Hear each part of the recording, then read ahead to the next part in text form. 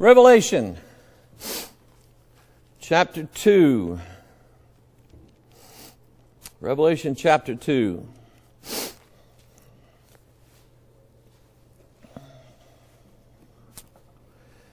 I want to finish just a couple places dealing with the synagogue of Satan that Jesus mentioned in, let's see, what verse was that? Revelation 2, 8 and 9. This is to the church of Smyrna.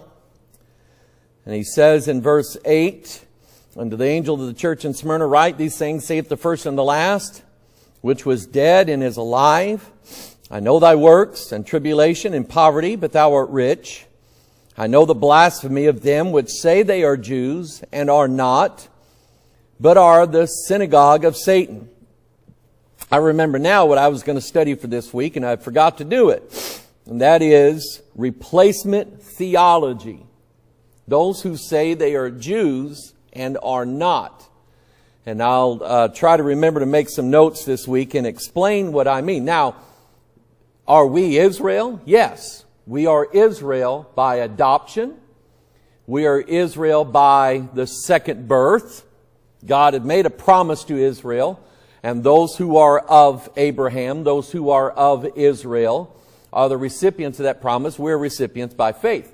Does that mean then that we have replaced the Jews of the Old Testament? The answer is no. God still has a favor that He's got promises that He made to them, and He intends to keep those promises. And I don't care what cult it is, they all replace Israel. Roman Catholic Church does it, Mormon Church does it, Jehovah's Witness does it, countless others. And I've got a lot on that, and I'll try to remember to do it. If I don't remember to do it this week, God says move on. So that'll be the cue.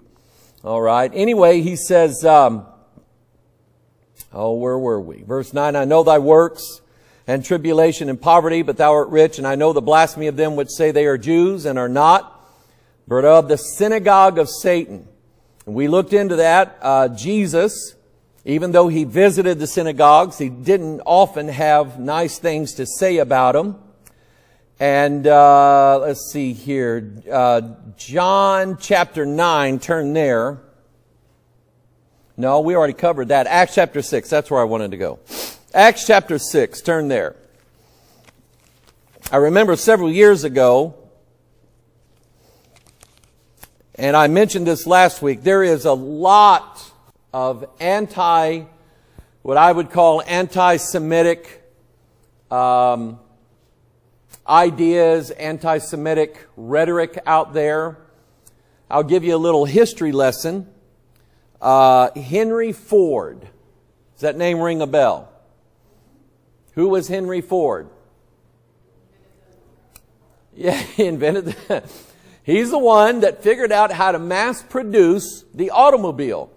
Back before him, they were making these one at a time. They would start with one and build it until they were all done. Then they would build another one. It took months. Henry Ford put everything on an assembly line.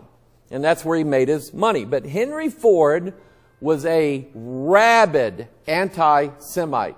He hated the Jews. And he pretty much owned the newspaper, the Detroit Free Press. And while Henry Ford was alive, he paid to have this document called the Protocols of the Learned Elders of Zion. Now, nobody knows whether this document was real, whether it was fake, or what. But the Protocols of Zion basically was supposed to be a Jewish written document stating how they were going to take over the world, that the world rightfully belonged to them, and they were going to take it over. And so Henry Ford had those things published in the Detroit Free Press when he was alive and owned the newspaper, and basically could say to the guy who ran the newspaper, put this in here, I'm paying the bills. So they ran that, and then there was a guy by the name of Father Coughlin. He was a Roman Catholic priest. He also hated Jews, very anti-Semitic. Father Coughlin, had he been a Baptist, would have been a tremendous Baptist preacher because he had a fiery delivery. He preached like an evangelist. He preached like Reg Kelly does when he's fired up, okay? And Father Coughlin had a radio program that was funded by, guess who? Henry Ford. And it ran all across the country. And he preached constantly hatred about especially these New York Jews, these banker Jews, these Jews who want to take over the world, and these Jews who are this and Jews who are that. And do you remember when the movie The Passion of the Christ came out with Mel Gibson directing it? And they were accusing Mel Gibson of being an anti-Semite for making that movie because it made it look like the Jews killed Jesus, which he depicted that historically correct. Well, there was a reason why they accused Mel Gibson of being anti-Semitic. And that's because Mel Gibson's father was a known follower of Father Coughlin, this Jewish or this Roman Catholic Jew hater. And I could stand and tell you story after story after story of different things, different people who are extremely anti-Jewish. Most of the people in the Democratic Party, even though Jews are always liberal and they always vote Democrat, most non-Jewish Democrats will always vote against Israel and funding Israel and supporting Israel. So anyway, thought I'd throw that in there. So that stirred me a few years ago to study the book of Acts, and it occurred to me that the biggest haters of the gospel in the book of Acts, the ones who most fiercely opposed the preaching of the gospel, there was two different groups. One of them was the guys who ran the temples, the pagan temples, like to Diana and others. And you remember Alexander the coppersmith. He hated Paul. Why? Because Paul said, God doesn't dwell in temples made with hands, and God, you can't fashion him out of copper and gold. You can't do it. So the idol makers, there would be people outside of these temples who would make their living selling idols, religious trinkets, things that they said the gods blessed, sort of like Roman Catholicism is today. In Roman Catholicism, if you are blessed by receiving a rosary that was blessed by the Pope, they teach you that as long as you wear that rosary, you will never, ever be punished for sins. You can sin all you want to. And because this rosary or this crucifix was blessed by a Pope, then as long as you wear that, you're forgiven of all your sins. Now, those things aren't given away for free. You can imagine mafia guys who have billions of dollars would pay the church millions of dollars for one of those if they were Catholic. So that means that whatever murders they committed, whatever crimes they committed, they could get away with them and have their sins forgiven because they had a rosary or a crucifix blessed by the Pope. And it was done the same way in Paul's day. They had all these little things set up outside all these temples that people would buy, these religious trinkets, these idols, these things, whatever, thinking that the gods blessed those, and these guys made a fortune. And here comes Paul. Remember my analogy about the hot dog guy, the billionaire hot dog guy who wants to give away hot dogs to everybody. The guy across the street selling the hot dogs can't sell any hot dogs anymore because there's a guy across the street giving them all away. So what's he going to do? Kill the guy who's giving them away. And that's what they tried to do to Paul. They hated his guts because he was telling everybody that salvation and God's mercy is free of charge. And the guys selling it didn't like that. The Jews didn't like it. So in Acts chapter 6, look at verse 9. Then there arose certain of the synagogue, which is called the synagogue of the Libertines. and Cyrenians, and Alexandrians, and of them of Cilicia, and of Asia, disputing with Stephen. Stephen was one of the first of the 7 deacons. Stephen was a great preacher, by the way. And they were not able to resist the wisdom and the spirit by which he spake. And that is exactly what Jesus promised. Jesus said, if you'll not try to script out what you're going to say, I'll give you the words to say. When they deliver you up to synagogues, I'll give you the words to say that they will not either be able to gainsay nor resist. And when they realized they could not win any debates with Stephen because God had given him so much wisdom, they decided they were going to bring him up. Verse 11. When then they suborned men, which said, we have heard him speak blasphemous words against Moses and against God. In other words, these men perjured. They suborned perjury. They perjured themselves. They lied against Stephen. Verse 12, and they stirred up the people and the elders and the scribes and came upon him and caught him and brought him to the council. And they set up false witnesses, which said, this man ceaseth not to speak blasphemous words against this holy place and the law. For we have heard him say that this Jesus of Nazareth shall destroy this place and shall change the customs which Moses delivered us. And all that sat in the council looking steadfastly on him saw his face as it had been the face of an angel. And then, and I would just, if I could get you to read one thing this week, read Acts 7. Because everything in Acts 7, Stephen is teaching the typology of the Old Testament, showing that it was really Jesus versus the Jews that were in Jesus' day. He talks about Abraham, get thee out of thy country. He talks about Moses in here heavily. He talks about Joseph and how his brothers tried to have him killed. And that was a reference to the fact that Jesus' own family, his own brethren, his own people had him killed.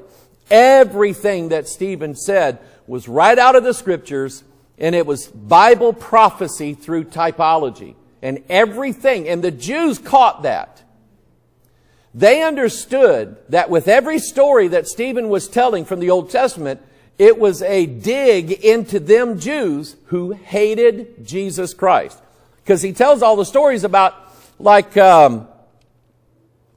if you look in verse 23 of Acts 7, and when he was full 40 years old, it came into his heart, 40 because it's a reference to the gospel. It came into his heart to visit his brethren, the children of Israel, and seeing one of them suffer wrong, he defended him and avenged him that was oppressed and smote the Egyptian. For he supposed his brethren would have understood how that God by his hand would deliver them, but they understood not. That was a dig to the Jews. Stephen was saying, you Jews should have understood that when Jesus came here, he came here to save you, but you didn't figure it out, and then you had him killed. And that's the same thing they tried to do with Moses. So read Acts chapter 7. Then, toward the end, look at verse 54. Now remember, Stephen's in the synagogue. And he is exactly where Jesus said he would be. Jesus said, they'll take you before the synagogues. Think not for what you're going to say. I'll give you the words. And God gave him Stephen didn't rehearse this. He's on a roll here. And the Holy Ghost is giving him all these words. Verse 54, when they heard these things, they were cut to the heart. And they gnashed on him with their teeth, like beasts, like dogs. But he, being full of the Holy Ghost, looked up steadfastly into heaven and saw the glory of God and Jesus standing on the right hand of God, and said, behold, I see the heavens open and the Son of Man standing on the right hand of God.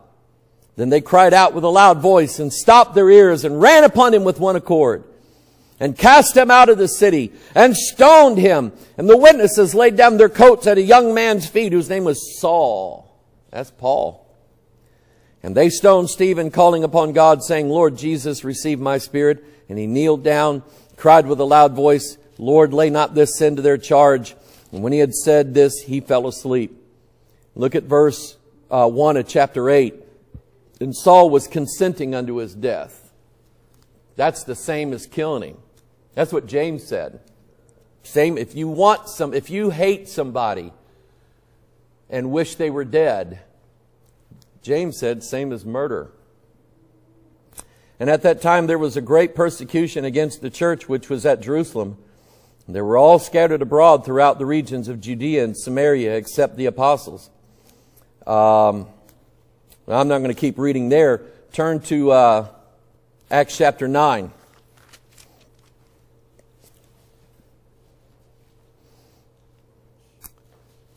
Verse 1, and Saul, yet breathing out threatenings and slaughter against the disciples of the Lord, went unto the high priest, and desired of him letters to Damascus to the synagogues, that if he found any of this way, whether they were men or women, he might bring them bound unto Jerusalem.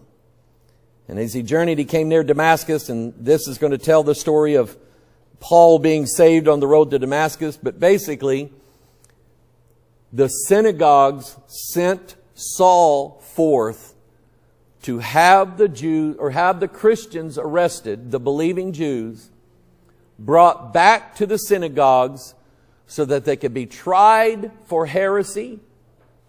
And we know the outcome already. They were going to find them guilty no matter what. Just like they did with Jesus. Jesus wasn't actually guilty of breaking any of the laws. And they had to find 2 witnesses to lie against Jesus. And when they finally did, they found out that the 2 witnesses agreed not with each other's testimony. They killed Jesus in opposition to the law that God gave them for taking someone's life. The 2 witnesses had to agree. But it was the synagogues. Acts chapter 26. Turn there.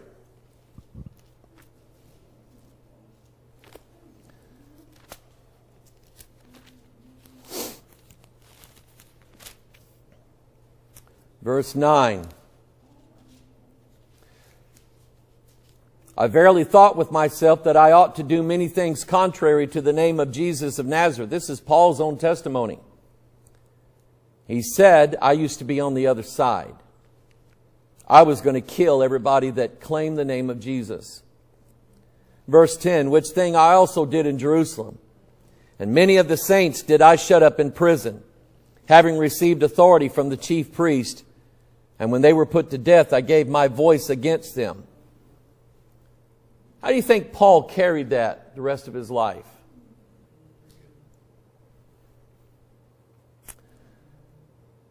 I imagine Paul always thought back to all the Christians that he had killed. He didn't kill them, but he didn't have to. He arrested them. He gave his voice of consent to having them killed. He wanted them killed. He hated them. The same way I used to hate King James preachers. I used to hate them. I thought they were ignorant. I remember we had a denominational meeting in North Carolina. And the esteemed Greek professor was going to give this lecture on the King James only issue for all the Free Will Baptist pastors. And I remember attending that meeting. I wasn't going to miss that meeting. I went in that meeting. It was full. The meeting room that they had set aside for that actually didn't have enough chairs in it. There was people standing up. And I remember a guy standing up next to me to give his support for the King James. He had tears in his eyes. And I can remember laughing at him, scoffing him, mocking him inwardly. You know, like, what an idiot. He obviously doesn't know anything. And I'll never forget that guy as long as I live. Because I am him now. If I could remember who it was, I'd make it a point to go find him and apologize to him. even though he probably doesn't know that what I was thinking. But I hated those guys. To me, they were all legalists. And I just invented in my mind all these reasons why I didn't like these guys. Mike Hutzel was one of them. I remember getting invited to go down to DeSoto Church. Mike Hutzel was preaching revival down there. It's the first time I ever heard him. And I just decided right then I didn't like the guy. And I didn't know it at the time, but he had heard of me. And he didn't like me very much either at the time. And the guy that gave me my very, very first conference to speak at, supporting the King James, was Mike Hutzel. He got in touch with Lonnie Burks down at Harrison, Arkansas, and Lonnie called me. He didn't know me from Adam, but he took Mike Hutzel's word for it. And that was, I think, the year 2000, the first time I went down there. But I know what it's like. I've been on the other side. Saul, yet breathing out threatenings and slaughter against the disciples of the Lord, went into the high priest and desired of him letters. Oh, we already read that. We're in Acts chapter 26. He said, verse 10, having received authority from the chief priest, and when they were put to death, I gave my voice against them. Verse 11, and I punished them oft in every synagogue. That's exactly where Jesus said it was going to take place. And compelled them to blaspheme, being exceedingly mad. That means out of his mind, crazy at them, against them. I persecuted them even unto strange cities. And many, many such other things that are written in the book of Acts especially. Paul mentioned in the book of Galatians, I didn't read this because I want to move on to something else. But Paul mentioned that those who are born in bondage will always persecute those who are born free. And right now, we are clearly in a situation in this country where those who are trying to stand for what's right, even if they're not born-again Christians, are going to be persecuted. If Biden's administration gains the power that they've been wanting. Let me ask you this. The Chinese government, do they favor Bible Christianity? You may not know this. You may know this. There are churches in China that are allowed to exist, but only if a government censor goes through what that minister is going to preach that Sunday and gives his approval to it. And if you don't approve it, the minister doesn't say it. There are churches in China that are practically run by the government, and the ministers of those churches are sellouts. They're getting paid well. They're in favor with the elite of the Chinese government. They're promised a comfortable life and a comfortable living so long as they do not speak out against the government, as long as they do not speak out against communism. And these guys are sellouts. Meanwhile, you have real Christians, real churches who love the Lord, love the Word of God, and could be thrown in prison for that one reason. Same way in North Korea. So, if China continues to have its way in this country, which we know that's what's behind the cheating in the election, all of the politicians that have no interest whatsoever in what the people want, they are selling out our country and have been doing it for years. When they gain enough power, do you think we will be allowed to evangelize, speak out against them? Do you think we'll be allowed to do that? No. It is a very, very real possibility that those times are coming. Now, the next thing that I'm going to deal with. Back in Revelation chapter 2. Jesus said this to the church in Smyrna. He said it twice. He said in verse 8, unto the angel of the church in Smyrna write, these things saith the first and the last, which was dead and is alive. I know thy works, and tribulation, and poverty, but thou art rich. I know, notice he said tribulation. And I know the blasphemy of them which say they are Jews and are not, but are the synagogue of Satan. Fear none of those things which thou shalt suffer. Behold, the devil shall cast some of you into prison, that ye may be tried. And ye shall have tribulation 10 days. Be thou faithful unto death, and I will give thee a crown of life. Now, that doesn't sound like Joel Osteen's positive messages. In fact, I heard, this comes by way of another preacher that told me this, and so I can't say 100% that it's true, but I wouldn't doubt it knowing the person it's about. It came from a pastor who pastors in the Tulsa area. And Tulsa, there's a lot of charismatic churches there. And there's one church there whose pastor had a pretty good sized church. He got offered the position of being Joel Osteen's youth pastor. Now we're talking about a huge bump in salary, the prestige that goes along with that. And here a couple weeks ago, I played for you the Joel Osteen magic cube that you listen to every day. You push a button on it when you wake up, and Joel Osteen gives you some positive reinforcement message.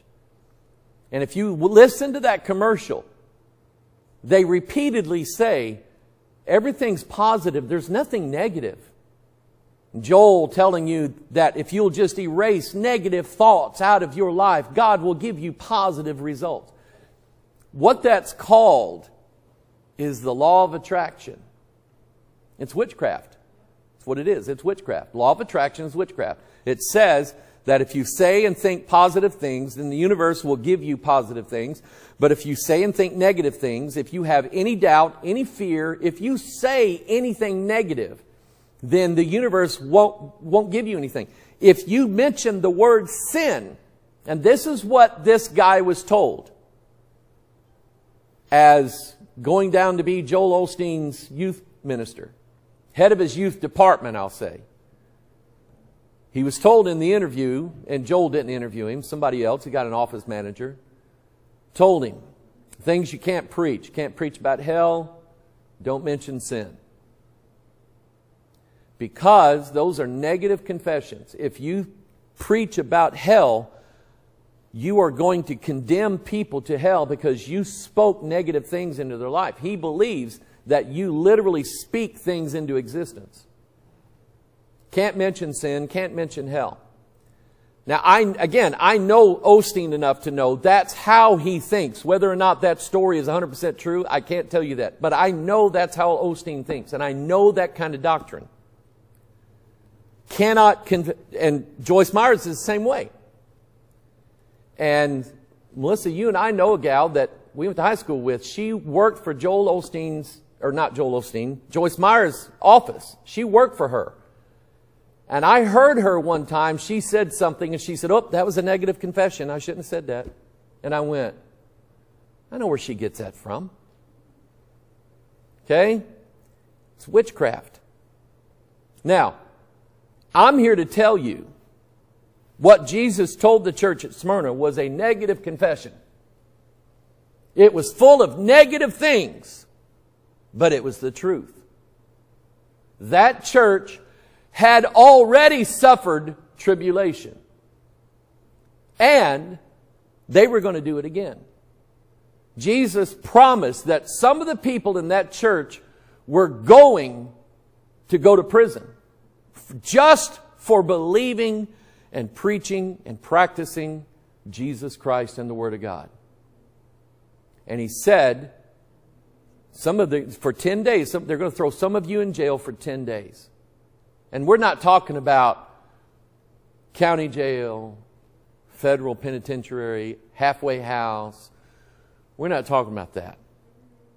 We're talking about a state park toilet. You know what a state park toilet is? It's a hole in the ground. Okay? That if you dropped your wallet in there, goodbye wallet. Okay? I'm not going in after it. That's what their prison was. And he said, be thou faithful unto death. You see, Osteen and Myers, they don't even use the word death. Have you ever heard them use the word death or dying or die or be killed? They don't, because they believe. He really does. He believes that if he talks death to his people, he will speak death into their life and they'll die.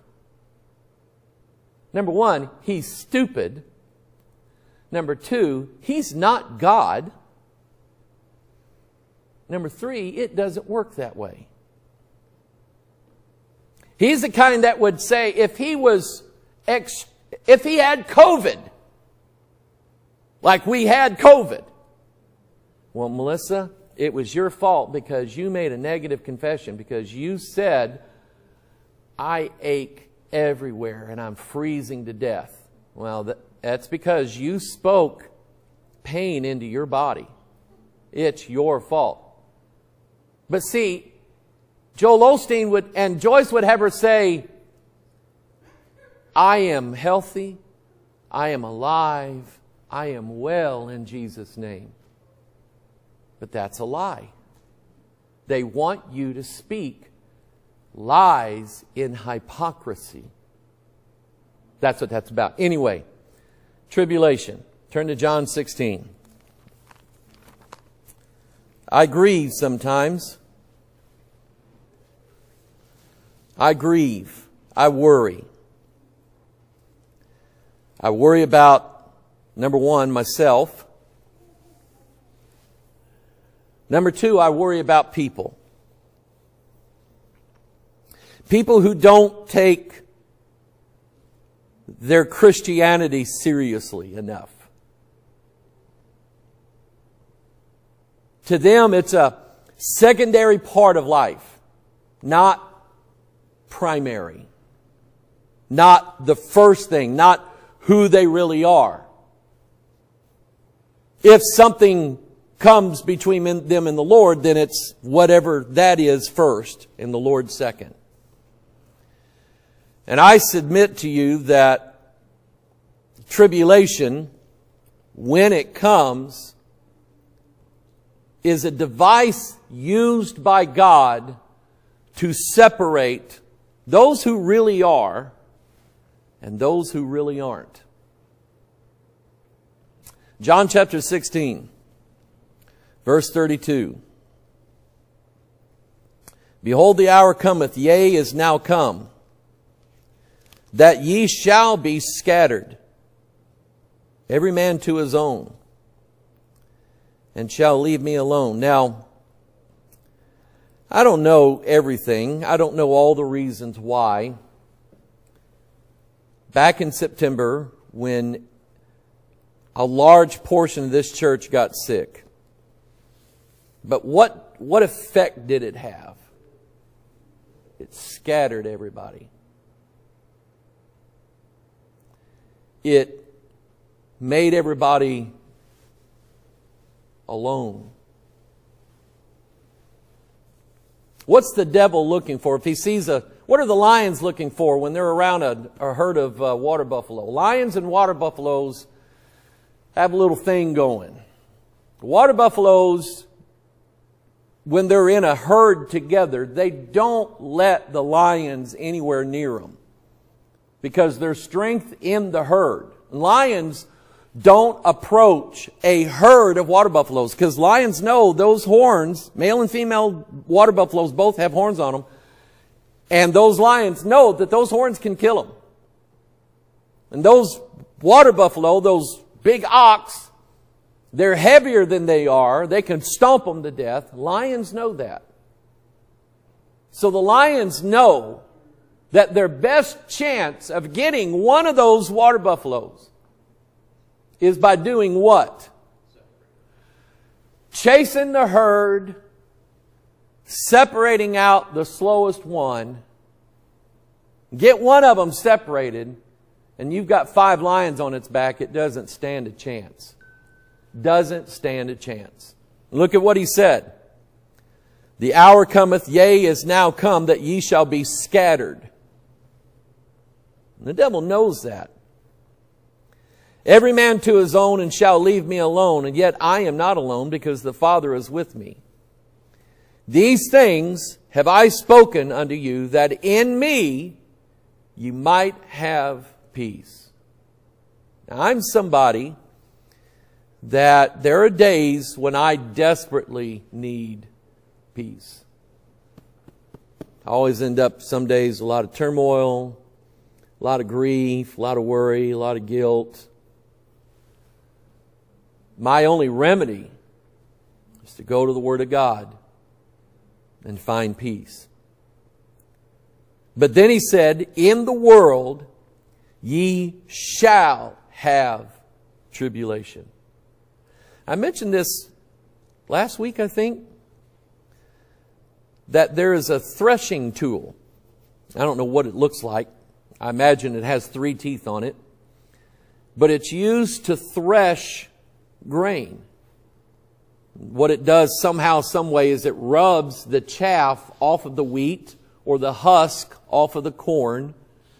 It rubs it off and separates it out, because who eats chaff? Except for wheat bread, which I don't really like wheat bread. They always put that chaff back on the top of it. They say, oh, that's good for you. I don't know. Or like popcorn when you eat it and you get it hung in this tooth right here, right? But that tribulum, that threshing tool, was designed. Remember what Jesus said to his disciples? Satan desires to sift you as wheat, to work against you, to cause heat and friction, to cause trouble. If you're looking for a word in the Bible related to tribulation, it is the word trouble, because you'll find them often together. In the world ye shall have tribulation. But think about the illustration. The chaff is this flesh, this body, the thing that we don't like about ourselves, the thing that tries its best to keep us from serving God. The spirit and the soul in me is that which bears the new man in me. So when tribulation comes, it has the effect of getting our flesh out of the way so we can serve God the right way. So he said, in the world ye shall have tribulation, but be of good cheer. I have overcome the world. Turn to Acts 14. Somebody have to tell me when to quit. I don't know who's ringing the bell today. Acts chapter 14.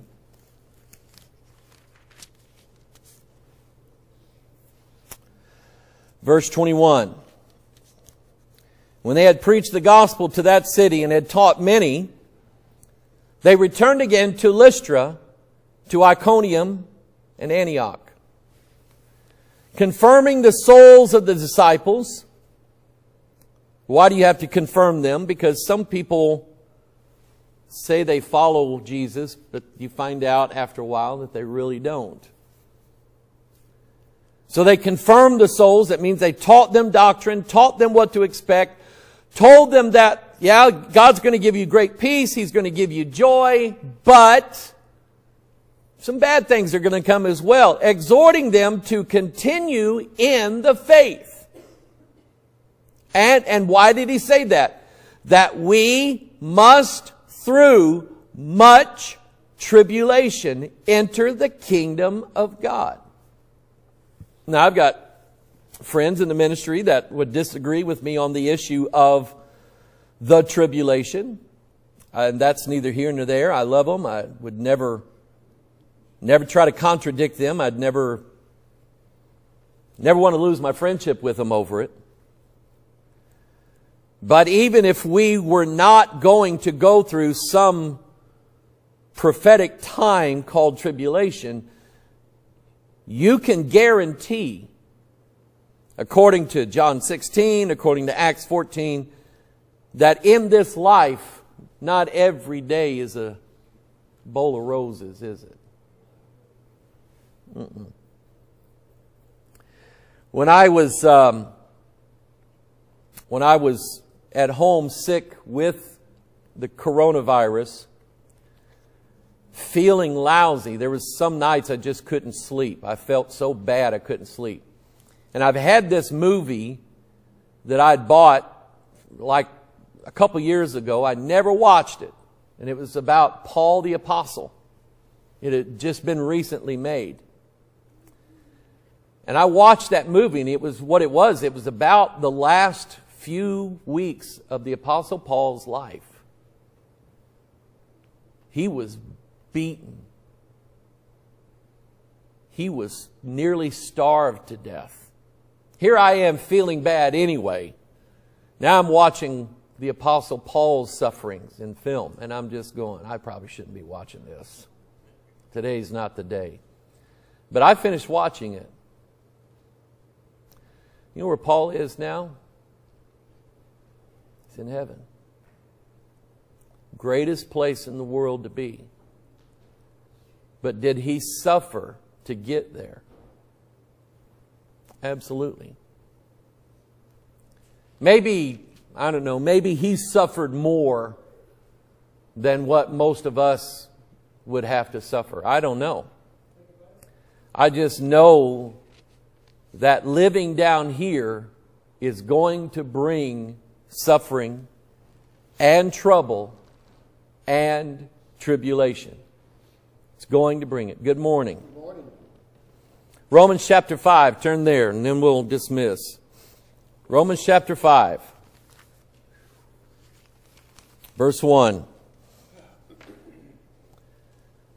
Therefore, being justified by faith, we have peace with God through our Lord Jesus Christ. If you're looking for peace in this world, you're not going to get it. If you're looking for TV shows to bring you happiness, I give up on that a long time ago. If you're looking for books of this world, if you're looking for earthly friendships, if you're looking for anything in this world to bring you peace, you're never going to find it. The only real peace that you're going to have when you need it the most is the peace that comes from the Holy Spirit through the Word of God. We have peace with God, and you may be fighting the world, but at least you're not fighting God. Somebody say amen. Amen. Through our Lord Jesus Christ, by whom also we have access by faith into this grace wherein we stand, and rejoice in hope of the glory of God. And not only so, but we glory in tribulations also, knowing, and here's what I said earlier, tribulation has a purpose. It has a work that it does. God lets us go through it for a reason. Because we glory in tribulations, knowing that tribulation worketh patience. We live in a world now where everything's delivered to us. We want faster internet speed. We want to drive in the fast lane.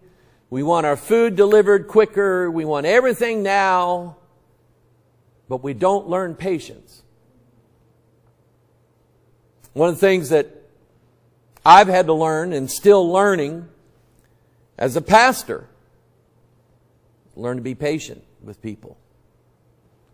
Learn to long suffer with people. Learn to pray for people and not demand instantaneous perfection from people. Not demand that they all live right as soon as they get saved or as soon as they pray or whatever. But to be patient with people. The same way that God deals with me, the same way God deals with them. He brings them troubles. He brings them hardship. Why? So He can teach them patience. And then patience, experience, and experience, hope.